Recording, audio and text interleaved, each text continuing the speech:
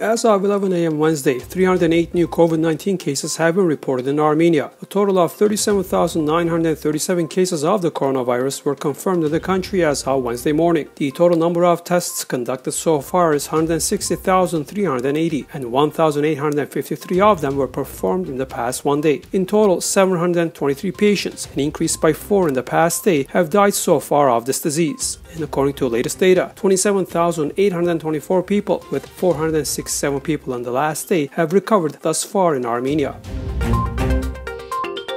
The relative calm was maintained on the Armenian-Azerbaijani state border on the night of July 28th and 29th, and this morning. Armenian Defense Ministry spokesperson Shushan Stepanyan wrote about this on her Facebook. The Azerbaijani side violated the ceasefire regime 22 times with firearms, firing 497 shots toward the Armenian positions, she added in particular.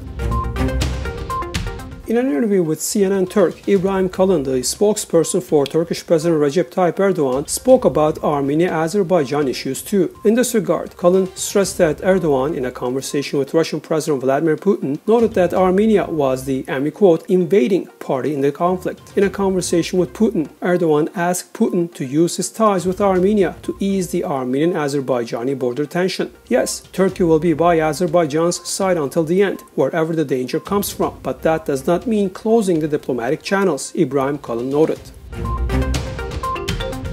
Liana Hovsepian, one of the former employees of Lydian Armenia company, told reporters that they have not been working for a long time because of a group of activists, as the Amusar gold mine has not been operating since 2018. According to her, several inspections have already been conducted at Amusar and no violations have been found there. And Armen Melkumyan, the lawyer of Lydian Armenia's former employees, informed that the lawsuit of 36 ex-employees had already been submitted to the administrative court and the first court session will be on August the 6th. Another 86 people have joined this lawsuit. Our demand is to recognize the inactivity of the mine as illegal. If there will be no judicial act in our favor, we have the opportunity to submit this lawsuit to the ECHR, Melkumyan added in particular.